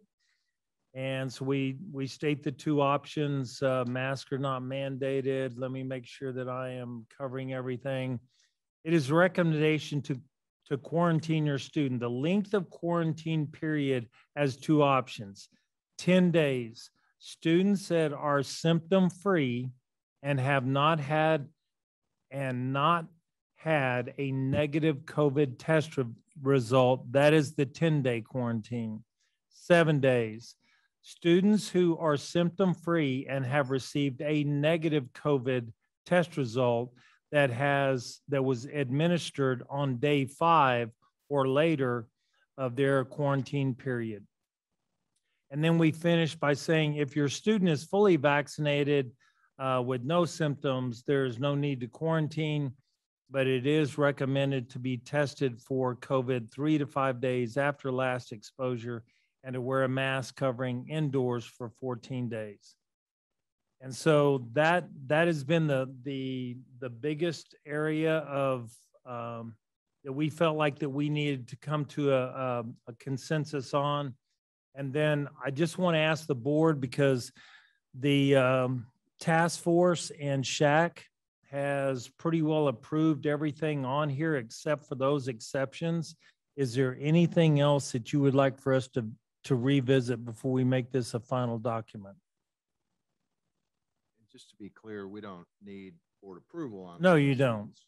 I'm just asking your opinion and input from us. Dwayne, can you just kind of talk a little bit about how teachers would get the daily work provided to students who opt to stay home? So we all know what challenges we had with remote learning. Those challenges exist no matter whether we provide it or not, because we found out that it wasn't 90% of our kids that could receive remote. It was in the 70 percentile, because when you stream a lesson, they have to have enough bandwidth to keep a computer going. And we found that that's not the case in the Wimberley Valley. And so therefore assignments would be packet, paper, instructional material. It would not be remote.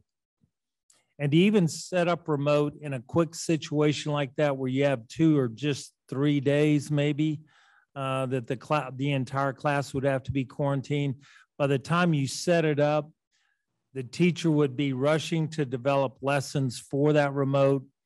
The time frame would then have lapsed. Okay, so I don't want to talk about remote, but is it possible to scan the lessons in and email them, or make it easy, make it a better way so the parent doesn't have to come here to the school? Is that possible? I don't know.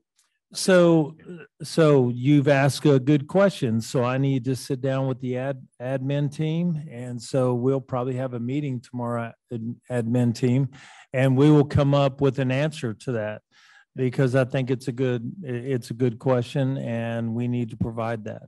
It seems a lot easier for everybody to me. You just Sure. shoot it out one time in an email, then you don't have to wait for parents to come pick And I it think up. that, yeah. And I think that teachers would be okay with emailing in that case. I have a question about outdoor lunches. You told me on the phone that was being offered already. Just anyway, like just for. So This says only level 2, so I'm just curious why. All right. So in our thing at level 2, when we get to point level 2, But kids have always had the option to eat outside, and we've encouraged that. Okay, so they do currently have that right now. So at the high school, I know they do. At the junior high, I know that Mr. Howard was working to make sure that that was available. In fact, being on his campus a couple of weeks ago, he was coming from outside with kids. So I know that that is definitely an option at the secondary level.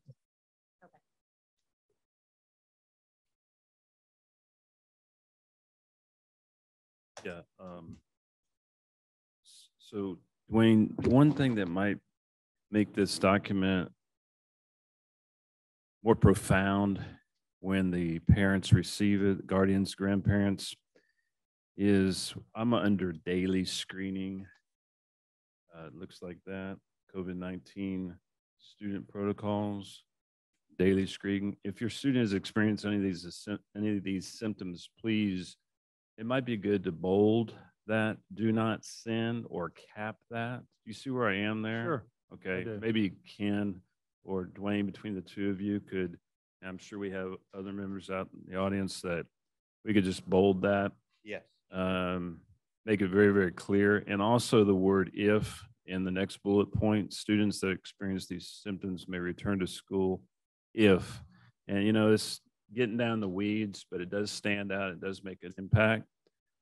And we did say, Dwayne, that you emphatically said excuse absences to correct that. Yes. And then test days are also excused, correct?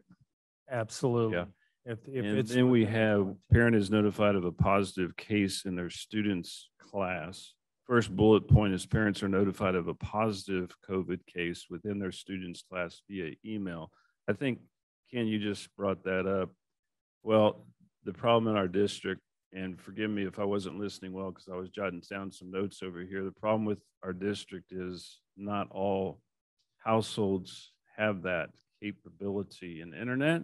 So can we also add their text, email, or text? Because certainly we have mobile numbers for our parents. Does that make sense?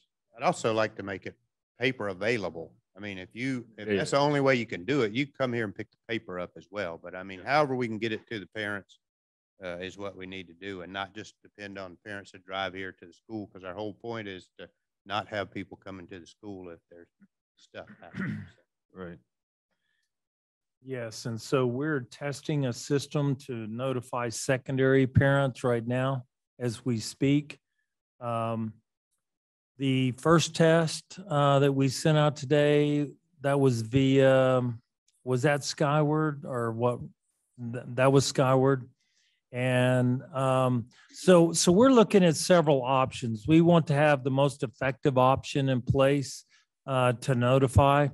But understand that at secondary level, it's much more difficult than pre-K through 5.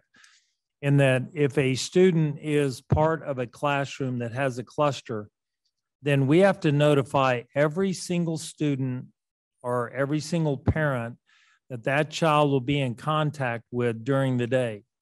That could be up to 120 emails.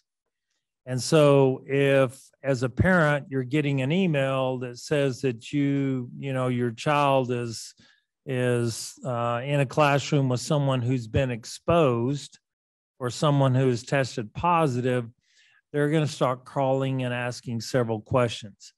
And I hope that everyone understands that through HIPAA and FERPA, we cannot disclose names. We cannot disclose a lot of information. And so we're working very diligently to find out a solution for this. And we hope that by the end of the week that we will have that. Ken, in the meeting that you were in, this combined meeting with SHAC and COVID task group, was there any discussion on a kiddo that has already had, a student that has already had COVID and antibodies and returning to school? Is there any discussion on that? We did not discuss that in that particular meeting, no. And so there's a follow-up meeting, right? Yes, I mean, so when we get this document to a point where it is ready to go live, which we need this to occur as soon as possible, We will either convene the combined SHAC and COVID task force, especially if there's anything major. I would be contacting Marnie Moore and probably Dr. Pruitt to, kind of review some of the changes, the last minute changes, and let them know what they are. And then we would decide whether or not we would convene that joint meeting. I will say this, working jointly with SHAC was very, very productive. And our parents also. Yes, and our parents. Our parents had some good comments, and it was a very respectful meeting, which I really do appreciate. And so I'm hoping that if there's any major changes, that we will get back together and make those changes. Otherwise, I'll try to navigate that via email. Yeah, we're prepared to come back together. And so with those minor edits, I think it's a good document. Alan, do you put these together? Okay. Thank you. You do excellent yes, he does. layout work, and it's Very easy to understand. visually. You're working on that immensely.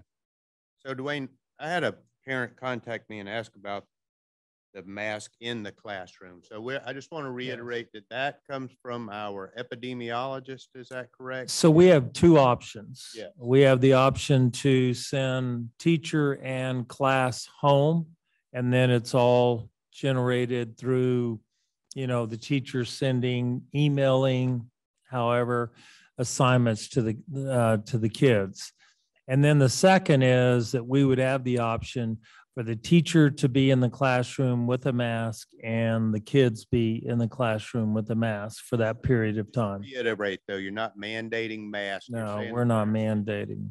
With at an all. excused absence, keep their child. Absolutely. It would be up to the parent to make that decision for their child. Okay. And that's 3 or more in a classroom. It's 3 or more. It's called a cluster. Terminology changes every day when you're dealing with the CDC and everybody else. So cluster was a new term to me about 2 months ago, and I learned what a cluster was. Why are you laughing, Roz?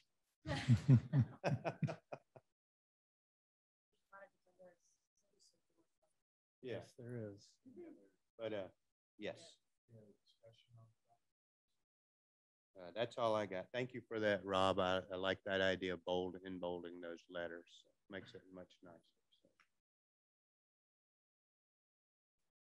Yeah, great. Well, continue to please keep us updated on these protocols as they become finalized and with any changes. Can I go back to the SRO report real quick? Yes, sir. There was some some major change in this.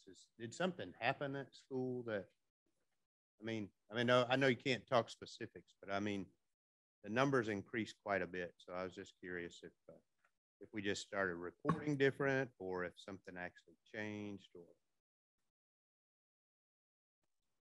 So I am at the SRO report. This is the format that they started using last year. Yeah. And so they began reporting in fiscal year 21. So once you find that column, and then you can see at which campus these occurred.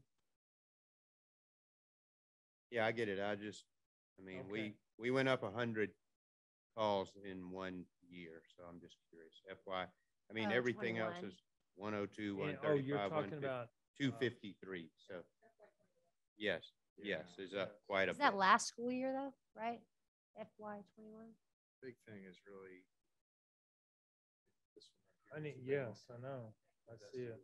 So would that be? Yeah, so that's last year. Administrative investigation, that totaled 12. That really bumped that number up. Well, next to it, it says 120. That's for the year 2021. Yeah, for the year 2021. Okay. Not 21, 22. And I will let them know that they need to clarify this, okay? Because I see where you're, I'm having a difficult time even, well, 21, August 21 is 12. So yes, we need to break this into school year, and then that will be easier to follow. I mean, it's just such a enormous increase that I was just curious. Does anybody know what that category? Assistant Administrative Investigation. I'm not sure what that Roz, clear us up on this, please. Is that a real number?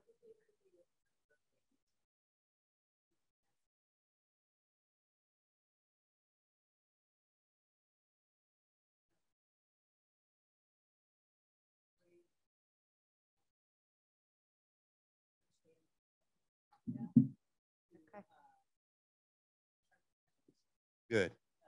That's good. I mean, sorry. Is it on? You're probably going to see a few more of those reports. And I'll be honest with you, I haven't seen Ronnie's report to see how he broke it down. But if I could, then I could probably explain it. Okay. Just Well, a little that's bit. great. But I know mean, we've been to me, investigating a lot more. It just means you're paying a lot more attention, and I appreciate that. So. Yeah, Deputy Young's back there. I don't want to put him on the spot, but if he wants. Yeah. Yes. Okay. He's head of the SROs. So. Well, fortuitous that you're here. That assist admin can range all kinds of things. There's a lot of things that admin will come up where they've got two students that have a disagreement or something, and maybe there's some indication of maybe there was some violence or maybe not or whatever. So we'll get involved with that and we'll assist them with whatever they're doing. So those are it's kind of a catch-all with stuff we're helping them with. It's not necessarily criminal offenses that we're dealing with. So that number can fluctuate quite a bit depending on the call volume at the schools. Okay. Y'all have any other questions about any of the other categories? I can try and help you with it. That was the one that kind of jumped out. That's really helpful information. We Yeah, appreciate I didn't want to just whatever let it slide. So. And to be clear, that column that says FY21 is really data for last school year that ended. So I send those every month. Yes, but get them we have month. 2022 totals now, which we're not even in 2022. So that's why I think the way we are looking at our data is maybe a little bit. Okay, yeah, I guess I don't. Maybe we're looking at a different sheet. Or so this might be 2021. Is that how you read that? That was exactly.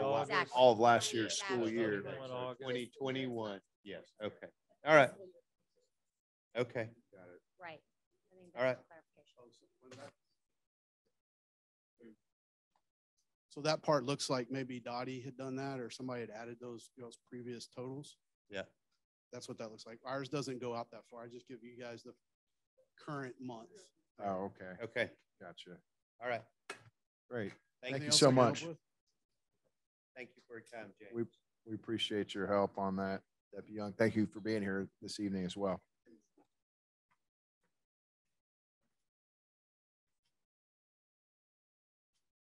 Okay. That concludes our health and safety report section. And the next item is our CFO's report. And I know we have Mr. Moises Santiago with us, and I'll turn it over to him.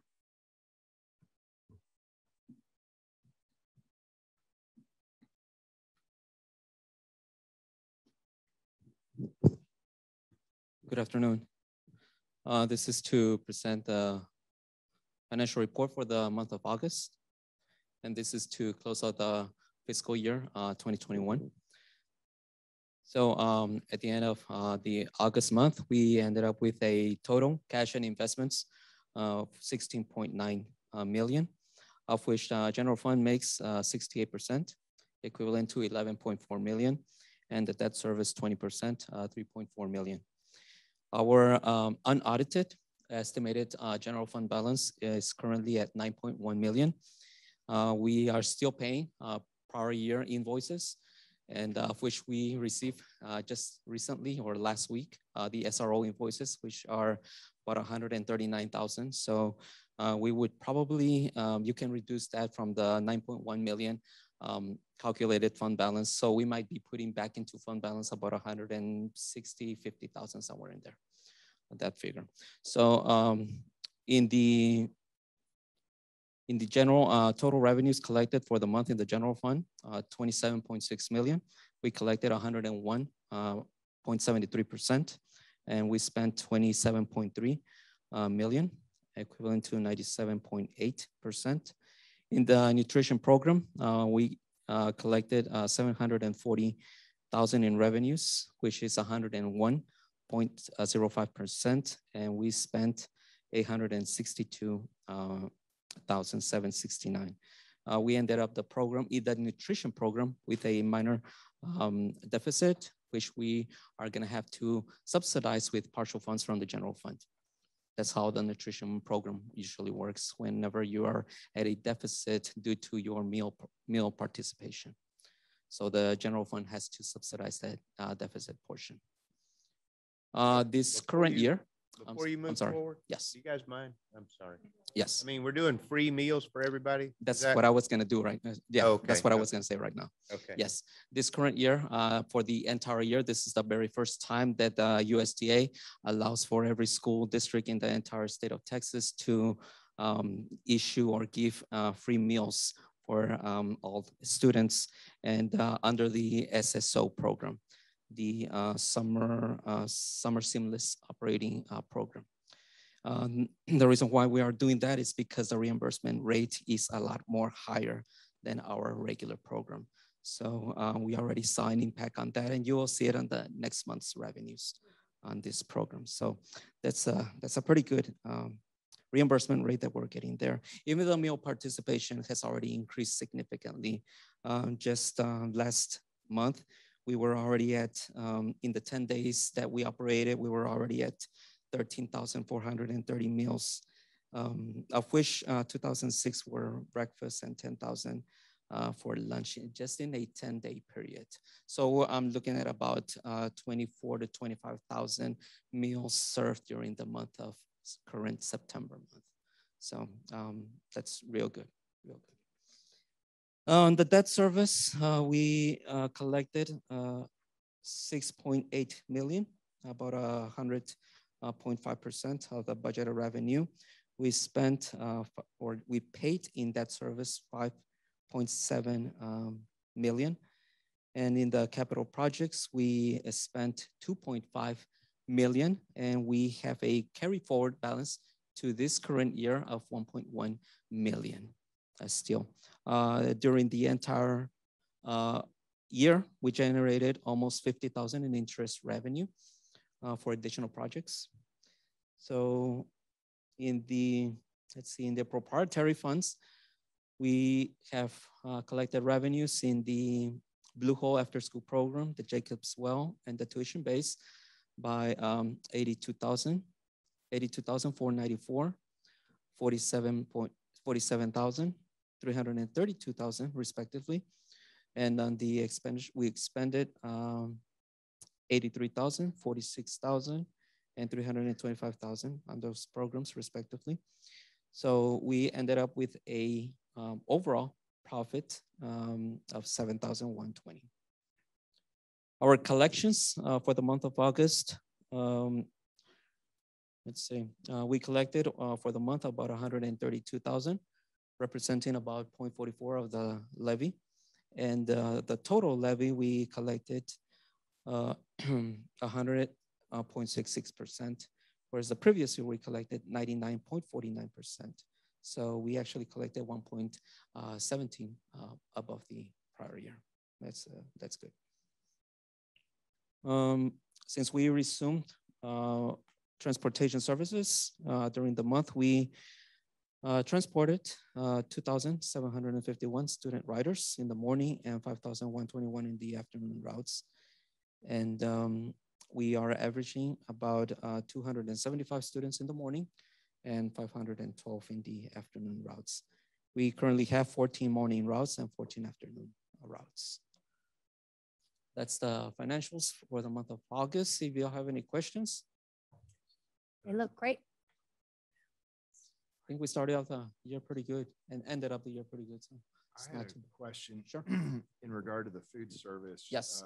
You know, it's wonderful that we're serving that many meals. Yes. And have so many kids participating. Mhm. It kind of happened somewhat suddenly. It seems like that all of a sudden we're serving all these meals. Are we adequately staffed in food service to be able to handle that workload? I mean, are they doing okay? It's another question. Yeah. Well, I've had several discussions with Heather, and she has told me that everything's working great, and that you know, we're continuing to serve food, and she doesn't see the need. I told her at any point that she felt like we needed to increase staffing. Definitely be okay. Yeah, we actually kept the same staff pre-COVID or pre-pandemic. So the staff we had before the pandemic is the same staff we have right now. We are going back to our normal numbers that we were serving before. So we actually have the same number of staff. We never reduced the staff at that department. So we have enough to cover. Good. May I ask one more quick question? Do we have enough bus drivers and everything? I hear all these districts complaining about bus drivers. So Yeah, so I mean, every single time we get an applicant, I guarantee you we interview that applicant to make sure that we can either make them a monitor or it's just taking almost 90 days to go through the process of just getting a bus driver tested in a bus. I mean, back in the coaching days, guys, what was it, 3 days? We had a bus driver's license, and now that's extended to 90 days. Well, it's probably worth it. There's a lot of lives at stake on that bus. So. There are. If I'm interpreting the data right, it looks like our fund balance is just a tad over 9 mil. Mm-hmm. Okay. Yes, it's actually on your page. Page 3 at the bottom. Page 3, yes. That's the balance sheet, and then you have your income statement, your revenues to expenditures on page.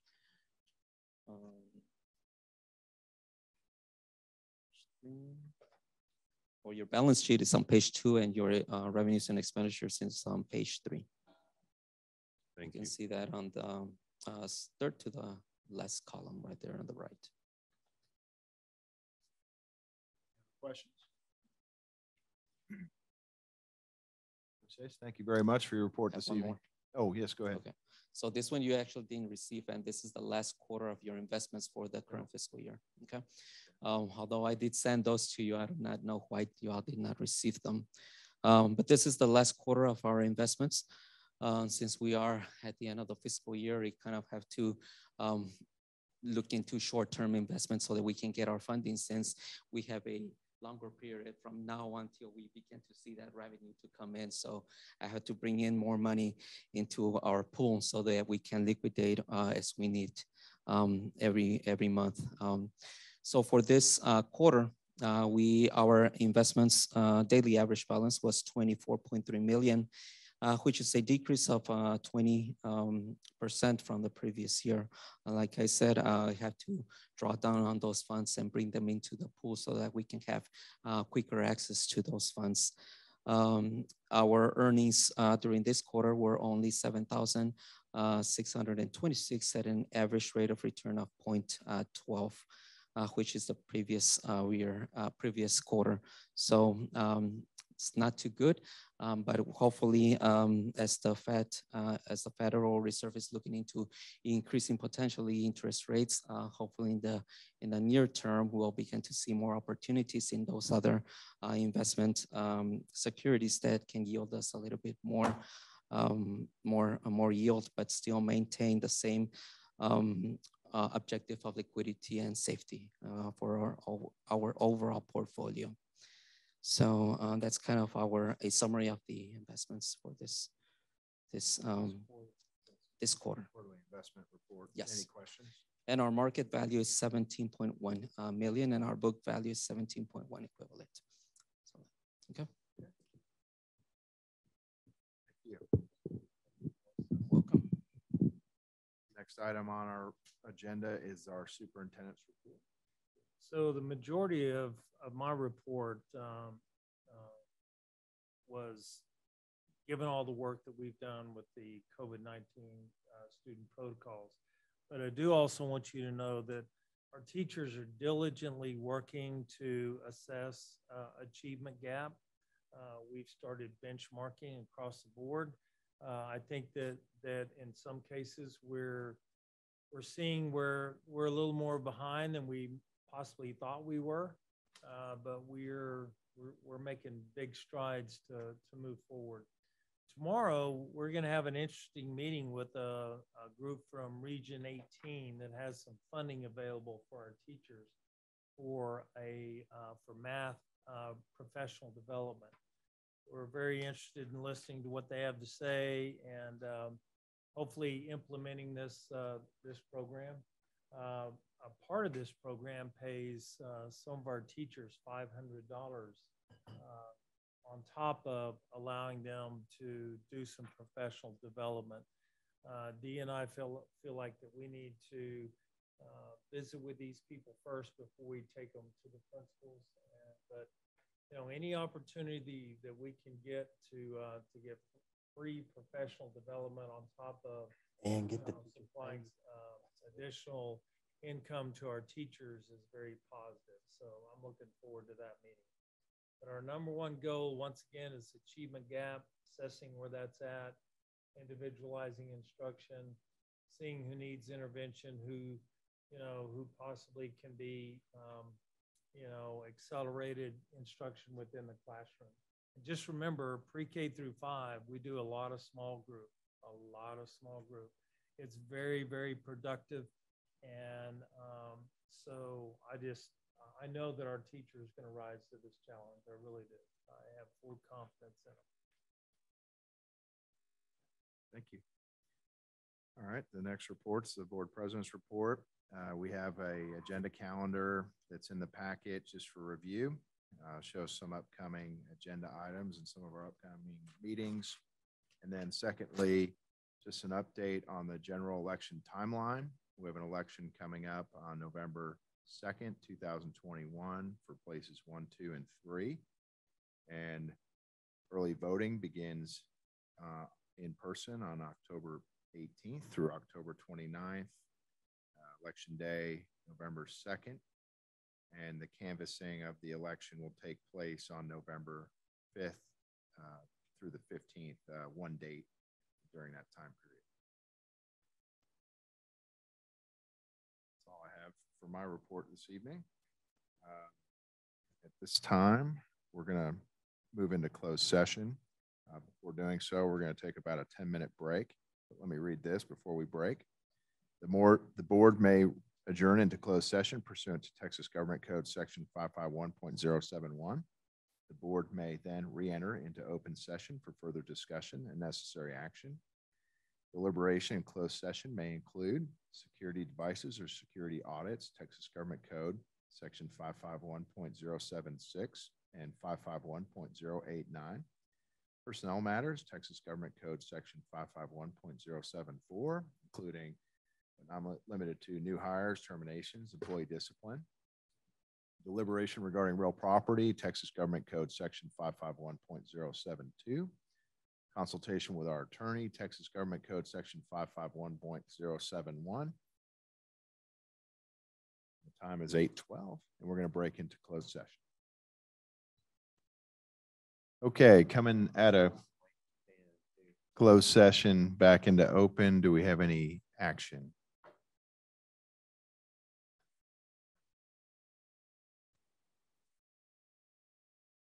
Somebody have it open because I don't have it open.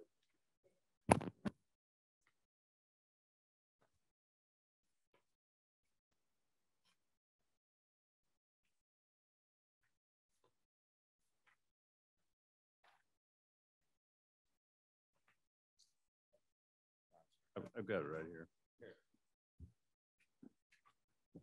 So I'd like to make a motion that we accept the appointment of Tracy April Greer, the first grade teacher. We just hire people for the district. We don't. I'd like to make a motion that we hire Tracy April Greer for the district. Yes, there you go. There you go. Motion. Do we have a second? Second. And I'd like to make a motion that we hire Betty Parma for WISD. Second. Okay, motion and a second. Any discussion? Hearing none, all in favor? Looks like that's unanimous. Now we have to do one more board action there to accept the resignation of 2 teachers also. I don't have that. Pass it down again.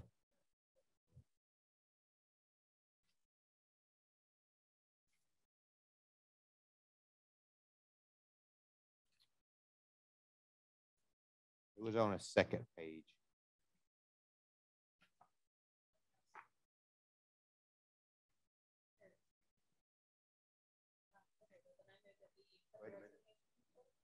Oh, I'm not on. Move that we accept the resignation of Christine Ledestro and Catherine Sparkman.